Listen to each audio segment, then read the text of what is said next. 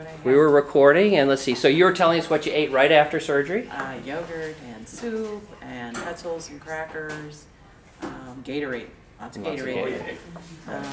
Did you get bored with that? Was that rough, or? It wasn't rough, but by the end of that second week, I was ready for something else. Good. Okay, but now you're 4 months out, and that's not the end of where you're going to adapt. But would it be okay to ask what you had for dinner last night, for example? Well, I had a salad, and I had some iced tea, and then we split an appetizer plate, and it had some spare ribs on it and some chicken, and we barely ate any of it. As a matter of fact, the waitress spare ribs, chicken, salad. Here's what sounds nice to me. You know, talk to a lap band patient or somebody. You know, this is just a great. Sounds like a great meal. It was fun. Yeah. Good. Yeah, Good. enjoyed ourselves. Good. Okay. Good. And John, does it go to say hi? Hi. Your surgery was when? On February 13th. Oh, excuse me, May 13th. So May. 7 weeks tomorrow. 7 weeks. Okay. And down 34 pounds. Good. And prior to the surgery, you had? I had a pretty good case of diabetes that I'd had for about 8 years. And with my fasting blood sugars with insulin and long-acting and short-acting and 2 oral meds was running 140, 150. Right now they're running in the 90s with no meds since the day of surgery.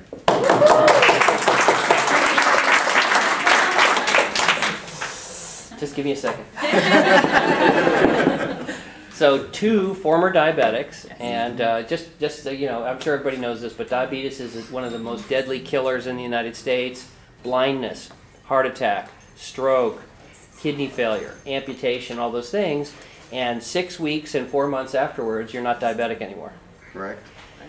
My primary care physician does not necessarily believe in curing till he saw me 2.5 months afterwards, and he said, excuse me, 2.5 weeks afterwards, and he says, "What's that doctor's name again?" I've got some more patients to send to him.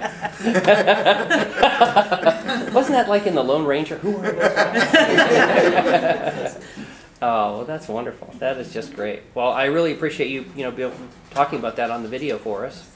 Any other hints or ideas you want to say before we say goodbye and let some of the other patients come up and talk? Or well, I know that both of us having the surgery and going through the same things has really been helpful, because when I forget something like a supplement or something, he'll remind me, and vice versa. And then we both remind each other to slow down on our eating. We both do. It's like, I think you're eating too fast.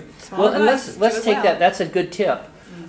So what we find our patients tell us is they can eat anything they want, but they can get in trouble. And here's how they can get in trouble: eat too fast. Right. Okay. And what we see is a lot of times when we eat these days, you get excited, hey, how was work today? Or I saw a new movie, I'm reading a book, we're going on vacation to Hawaii, and you're just eating without thinking. Yeah. That will get you in trouble. Is that what you're talking about? Yes, exactly. Yeah.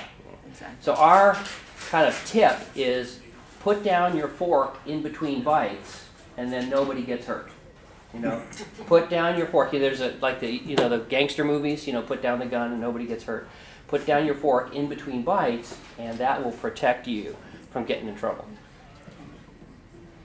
All right, thank you. Applause, everyone.